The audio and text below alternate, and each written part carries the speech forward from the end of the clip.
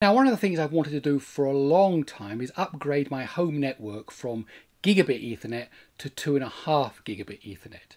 Now, the prices of 2.5 Gigabit Ethernet have been coming down significantly. Of course, there's also 5 Gigabit Ethernet and 10 Gigabit Ethernet, but the prices for those tend to be still quite high. Now, I thought to myself, I'd love to do that upgrade and document it and tell you guys about my journey. When I've done it, I've done some upgrading, I've learned some lessons along the way, and in these two videos, it's a series of two videos, I want to talk about. The first video, this one, is about why. Why would you want to upgrade? Because I'm telling you, for some of you out there, the upgrade is not worth it. It's not going to bring you any kind of benefit.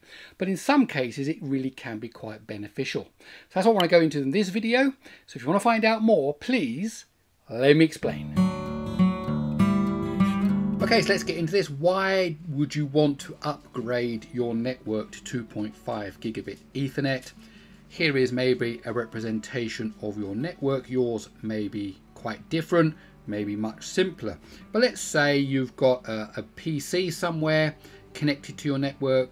Maybe you've got some gadgets like a Raspberry Pi, laptop, tablet, smartphone, things that connect over Wi-Fi, maybe a smart TV somewhere in a living area, and then maybe some network attached storage. Now that could be other things, like it could be a Plex server or a Jellyfin server or a Proxmox server, Nextcloud and so on. But you've got some other kind of things connected to your network that are not just devices that you actually browse the web on or whatever like that. Now somewhere in your house there will be a router switch modem combination, maybe from your internet service provider. In the simplest situation, maybe it's just one device. It offers Wi-Fi. It connects to the internet through whatever system your internet service provider is giving you, and it's probably got a few Ethernet ports on the back of it, so it acts as a switch. So you would wire in maybe say your desktop, your Raspberry Pi, and let's say the network attached storage all to that switch. The laptop, smartphones, tablets, smart TV may all connect over Wi-Fi, and now you have connectivity on your network. Now in my situation, for example, it's a bit more complicated. There's a separate modem router for the fiber optic, and then there is a device that comes from the ISP for Wi-Fi. In fact, because it's only got one plug on the back for Ethernet, in fact I actually need a separate switch, so I end up with 3 bits of equipment that provide me access to the internet. The middle one here provides the Wi-Fi, but because there's only one port, as I said, for Ethernet, then I have to have a separate switch. So that's connected to that one port, and then I have a separate switch here which I connect all my other devices to. So you can imagine the desktop goes, the packets go down the cable to the switch connects to this Wi-Fi access point, which also got a router built into it. Then that goes out through the fiber optic connector and then out onto the internet. That's how it works in my house. Again, it depends on the service provider you've got and what equipment you've got. But the principle is the same. The computers are wired up to some kind of switch, and the Wi-Fi happens through an access point, and then there's access to the internet. Now let's talk about numbers and performance. This is of course what we're talking about. Now here I've said that my connection to the internet is 500 megabits per second. In the area that I live in, the internet service provider offers 500 megabits per second. It also offers a gigabit. Now in some places you may get 2 gigabits. I'm using 500 particularly to emphasize a point, and that is this: that if I've got a gigabit Ethernet from my PC, which is very, very common on PCs nowadays, even going back 10 years or so, Gigabit Ethernet is quite common. Then I've got a Gigabit Ethernet switch, which is very cheap, maybe $20–30 for one of these. And then I've got this Gigabit Ethernet connection to this router. Okay, but my actual connection to the internet is only 500 megabits. So you have to follow the chain through and find out where your bottleneck is. So no matter how fast this bit of the network is, this is going to be the limiting factor. So when I'm downloading files from the internet, whatever I'm doing, this is going to be the limiting factor, not this one, not this one. Now if you've got 2 gigabits here, these become the limiting factor, and that's what we're talking about. So I'm deliberately showing here less so you can understand where the bottleneck is. Now if I'm using Wi-Fi, for example, on my laptop, I might get, let's say, 500 megabits per second. using, Wi-Fi 6. I'm quite close to the router. Maybe my smart TV is in a different room, quite a bit further away from the router. Maybe it's only Wi-Fi 4, whatever. I'm getting a lower speed. So in this case, you can see that the laptop is actually going to use the same as the internet. If this was 1 gigabit or 2 gigabits, then the laptop is going to be limited because of the Wi-Fi connection, okay, not because of the internet connection. So again, the smart TV is limited because of the Wi-Fi connection. So you always need to trace the route to find out where the bottleneck is, where is the lowest performance. Now, if I'm accessing my network attached storage just internally, then I go from my PC all the way across to my network attached storage, or to my Nextcloud server, or to my Proxmox server, whatever it is. And here you can see I'm staying purely on Gigabit Ethernet.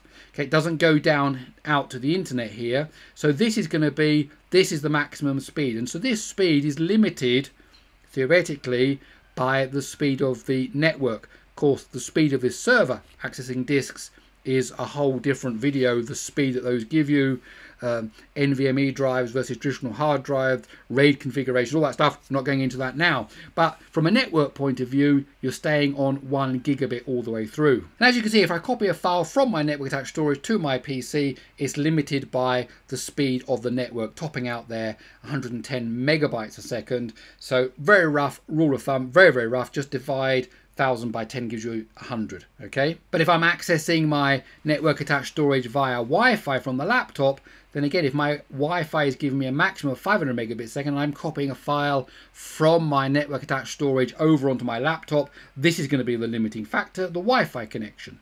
So you always need to work out where the slow point is. What's the weakest link in the chain? Now, to upgrade, you're going to need to change some of that network equipment. You're going to need a 2.5 gigabit Ethernet switch. You're going to need 2.5 gigabit Ethernet network cards or adapters on different bits of equipment. And the principles are the same. I could talk about 5 gigabit Ethernet and 10 gigabit Ethernet. 2.5 gigabit Ethernet is now come down to a very low price. I just picked up a 2.5 gigabit Ethernet switch with 5 ports for under $30. So that's come down in price. 5 gigabit, 10 gigabit are still higher price. And I'll cover all of that in the next video. In the next video after this one. This one we're talking about why. But let's say I've now added this switch that I've bought for my $30. It's giving me 2.5, and I've tested the performance. It does actually give me 2.5. So it's not a fake one. It really does give me that. So now when I'm connecting to the internet, notice what happens here. I'm connecting from my PC to my switch at 2.5 megabits per second. And again, I've changed something on my PC to do this, but I cover that in my next video. Okay, and then the switch can handle that, but then down to my router from my ISP, that's only a gigabit connector. Okay, now you may have more modern equipment that offers you 2.5 gigabits here. I don't. So already I've gone down from 2.5 to 1. And then when I go out onto the internet using my example internet connection here, then I've gone down to 500.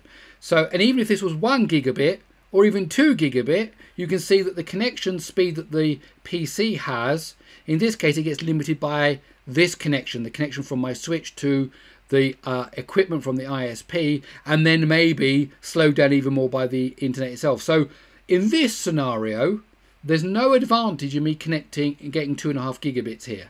So there's not a Y in that scenario. In fact, it goes downhill the closer I get to the internet. And again, if I'm using Wi-Fi to connect via tablet, laptop, smartphone, okay, even if I'm getting 500 megabits a second, it doesn't go anywhere near this. This is only about wired connections. So this is going to just ignore the fact that I've changed some of my equipment. This is still going to stay here, and it's limited by the Wi-Fi and then by my internet connection. And again, the same, the smart TV that I've got out there connecting over Wi-Fi is not going to make any difference to the fact that I've put in 2.5 gigabit switch into my network. Now, if I'm going over internally, so if I'm going from my desktop PC through my new switch and then over to my network attached storage, assuming this has a 2.5 gigabit Ethernet port on it, and assuming that it can deliver the files at that speed, again, I said about hard disk speeds and all, it's a different subject, but here I'm remaining on 2.5 gigabits. And so now if I copy a file over from my network attached storage, you can see it's doubled, more than doubled in speed, and now it's being maxed out by the speed of the newer network, and it's saturating the network for that copy. Okay, so as I said, in the next video, I'm going to talk about how you practically do that upgrade, what bits of equipment you need to buy, what you need to change to get that working. Okay, so there you have it. So very quickly, if you have a very fast Ethernet connection, 2 gigabits for example, then you are going to see some benefit by upgrading to 2.5 gigabit Ethernet from your devices that are wired, not wireless, wired devices that connect to the internet. Also, if you have internal devices that you talk to across your network, Proxmox, Plex, Jellyfin, a NAS, whatever it is, then you are certainly going to see some benefits, assuming that the server end can also be upgraded to 2.5 gigabits, and that's what I'm going to talk about in the next video. If you use Wi-Fi a lot, then you're not going to see any improvement because this is a wired network solution, not a wireless solution. I hope that makes it all clear. I'd love to hear your thoughts in the comments below. As I say, the next video is going to be about how you do it. If you want to make sure you catch that video, do subscribe to the channel and also activate your notifications. Also, please do check out my Patreon page. Okay, that's it. I'll see you in the next one.